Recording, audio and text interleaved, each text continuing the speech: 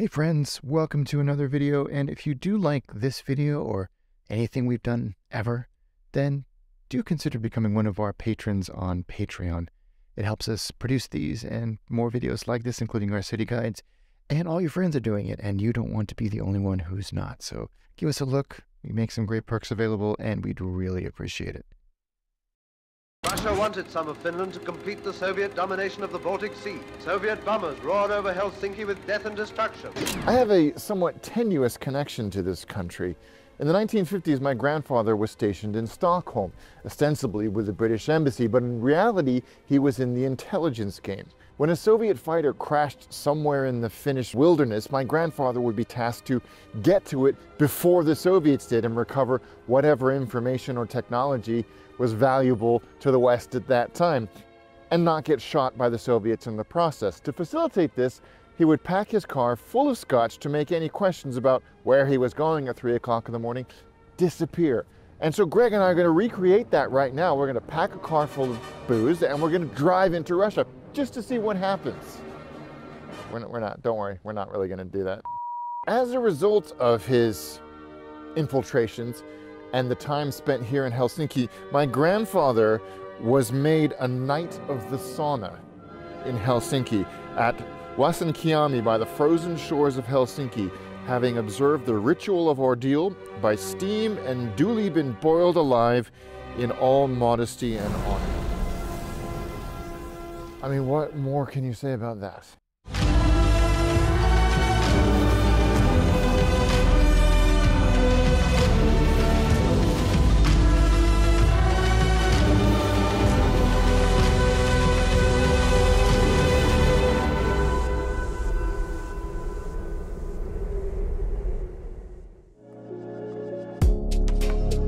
Helsinki is served by the wonderful Helsinki-Vantaa Airport, located just 20 kilometers north of the city. This is a great airport, light, airy, efficient, and until the world started unraveling just a few years ago, was a rival to Zurich in the best airports to transit through. Nevertheless, arriving and departing from this airport is a breeze. Helsinki Airport's train station is located under the terminal. There is elevator and escalator access from the departures and arrivals hall to the train station. Local trains run to and from Helsinki Airport. The journey takes just 30 minutes and you can buy your ticket on the ticket machines on a platform at just over €4 at the incredibly good value compared to some other neighboring capital cities. Looking at you, Stockholm. There are taxis available, but the system is complicated with 4 different companies operating from outside the arrivals hall. And the fares are steep for the 30-minute journey, anywhere between 30 and €50. So if you can, try and aim for public transport into Helsinki. You could also be arriving in Helsinki on a train. In the olden days, like 18 months ago, you could take a train from Moscow and St. Petersburg directly to Helsinki. That is, for fairly obvious reasons, not happening anymore and probably won't for a very, very long time. However, all other trains arrive here at the beautiful and glorious Helsinki Central Station, which is also a very convenient interchange for the metro and trams. Helsinki is also extremely well served by its maritime connections. From the city's 3 passenger ports, you can take hourly services to Tallinn in Estonia, Stockholm, and ports in Germany. All 3 ports are connected by the city's tram lines, which we'll come on to in a second. Helsinki is also frequented by cruise ships, but we're not going to talk about those because, well, f*** cruises. Once you're in Helsinki proper, it's really easy to get around for a number of reasons. One being that all public transport in the capital region is managed by HSL, a single organization, so there is no interagency nonsense to deal with. There are plenty of ways to get around the city: trains, trams, buses, the metro, boats. But let's get this out there right away. You cannot buy a ticket on board any of those forms of transport. You can buy them at ticket machines, kiosks, on the HSL app, but not on board. So take that few extra seconds to be prepared, save yourself the humiliation of not having a ticket. Your ticket price is based on a zone structure, which does add a layer of complexity to the process. So you're almost always going to be better off getting a travel pass, much like a Squeaker or an Oyster card, or one of these, an HSL day ticket, which gives you unlimited travel on all forms of transport across the city which HSL operate, which is basically all of them. There are no ticket checks on any form of public transport. However, as we have said in many past episodes, there are random ticket inspections by plainclothes and uniformed police officers. And if you get caught riding any form of public transport without a ticket, you will pay an €80 fine plus the cost of your ticket. And everybody around you will know that you're a little bit of a dick. One of the better ways to buy a ticket is the official HSL app, which lets you buy tickets right in the app and does not require a Finnish phone number for registration. Taxis are expensive in Helsinki since deregulation in 2018, but there are several companies to choose from. Uber is also widely available, but again, expect to pay more than you're probably used to, unless you're from San Francisco.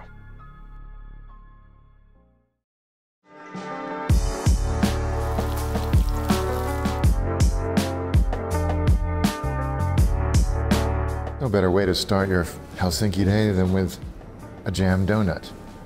Except it's not a jam donut. It is a beautiful Finnish traditional comfort food that is a donut dough, but it's filled with meat and rice, because why not? And then deep fried, and then microwaved. It's very savory. There's no sweetness to it. There's no powdered sugar or anything on it like you would expect. Your brain is like, this is going to be something nice and sweet, but it's not. And actually, on a freezing day like today, this is a phenomenal way to start. So good. Believe it or not, the Finns are the per capita leaders in the production of two things: black metal bands and coffee drinkers. The Finns are the most prolific coffee drinkers in the world, averaging 4 cups of the good stuff a day. The most common varietal, if you will, is just filter coffee, which you seem to find in these beautiful little self-service nests in every cafe and restaurant you enter. And because it's filtered, it's a little weaker than any espresso-based drink, which means you can keep it going all day. All day. During my research on the food of Finland and talking to actual Finnish people, this is the thing that came up time and time again that made Finns all misty-eyed with nostalgia and memories of home. It's unpronounceable, but the translation is essentially Karelian pie, a pie from a region just slightly north of here. My brother Will describes it as an open-faced pie filled with stodge, and that's not actually that far from the truth. It's a rye crust. We talked about rye. It's a much hardier grain, so easier to grow in these conditions, filled with rice or sometimes potato, and then covered, at least traditionally, with, I think it's pronounced muunivoi, which is this beautiful mixture of hard-boiled chopped up egg and whipped butter, which then melts across the whole thing. Heady concoction in and of itself. It's a protected definition, which means you really need to come to Finland to have the real deal. And I think it's also one of those things where if you ask anybody from Finland or Helsinki where you should get it, they will tell you that the place that you got it was the wrong place to get it, and it should have this, and that place does it wrong. But for us visitors, I think any traditional place like a food hall or a bakery is going to produce something that you and I are going to think, wow, and this is definitely wow. The salmon soup? Yes, please. Given the length of Finland's coastline and the number of lakes that are in the country, it's hardly surprising that fish is a huge part of the Finnish diet. Every shape, every form, every type you can find in places like this, food halls and fish markets. And one of the best applications, I think, is this salmon soup. Fish soup can always be a little bit sketchy, but this is simple and delicious. My mouth is actually watering. Chunks of salmon as opposed to like a gruel of fish. Big chunks of salmon, potato, leeks, dill, cream, butter. That's it. Really simple, really beautiful. It's freezing outside, so this is the perfect antidote to that.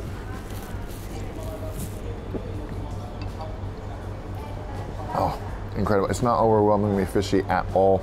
It's more of the salty creaminess of the butter and just these wonderful pieces of local fresh salmon.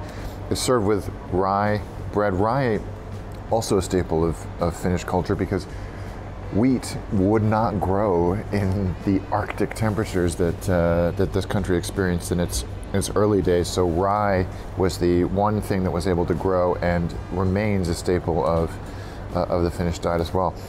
It's lovely and warm and fresh. I'm gonna dunk. I don't know if that's the right thing to do, but I'm gonna do it anyway. Perfect. Any time of day. The main important thing in the fish soup is that we cook the stock out of the bones, fish bones, ourselves first. And then a little bit cream, very good Finnish potatoes, very fresh salmon. You cannot mess it up if you have good ingredients. I couldn't have said it better myself. And Helsinki's old market hall is full of ingredients that prove his point.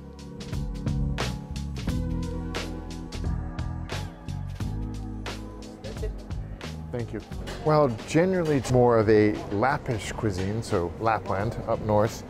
You can't come to Helsinki and not try reindeer. Settle down, it's fine. Rudolph isn't real. It comes in many different forms. You can get it in almost like a pate form, or like this. This is smoked almost like a salami on a rye bread with lingonberries and a little bit of almost like cream cheese underneath. A little bit like venison, but not as strong a flavor. So really, really nice. And when it's smoked like this, it has a salami, pastrami quality. So come to Helsinki and eat reindeer. And how do you round out your Helsinki food adventures?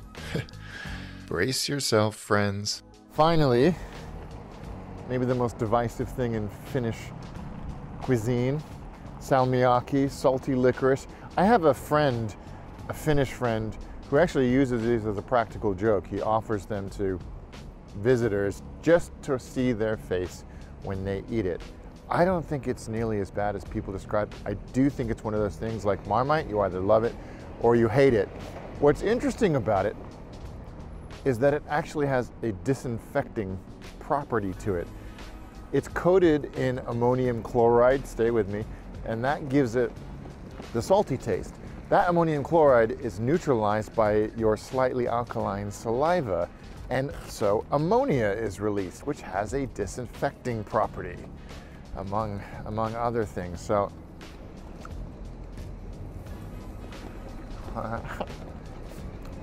it is incredibly astringent and immediately very salty. But if you like black licorice, wonderful. If you hate black licorice, it might actually kill you. Oh no. No, it's not for me.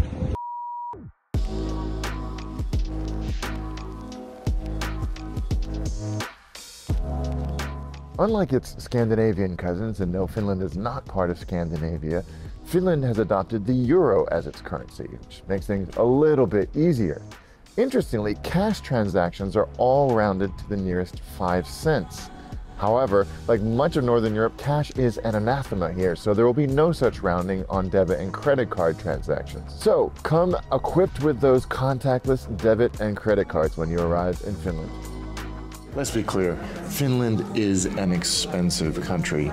Already high sales tax has been pushed even further by a recent jump in inflation, so it's going to feel really punchy when you get here. Not as bad as nearby Norway, not quite as bad, but everything will feel, I think, more expensive than you're used to. Food, transport, day-to-day items are all gonna feel really expensive. So on that note, let's do the rundown. A cup of coffee will cost you around €3.80. A glass of beer will cost you nearly €8. And for the most reliable indicator of a nation's cost, the good old Big Mac, you are going to pay €4.95 or $5.22 American cents. Helsinki, like much of Northern Europe, has an obvious appeal. I mean, look at it. How could it not? Nestled among islands and inlets, full of history, built with coziness and comfort in mind, even in the midst of the harshest winter. Helsinki is compact enough to not feel overwhelming, but intricate and interesting enough to keep you busy for days if you so choose. The food, much like the city, is comforting and satisfying. Indeed, there's an effervescent warmth to this city, especially at this time of year, that is so charming, so magnetic, that it really is rather difficult to say goodbye to Helsinki's glow.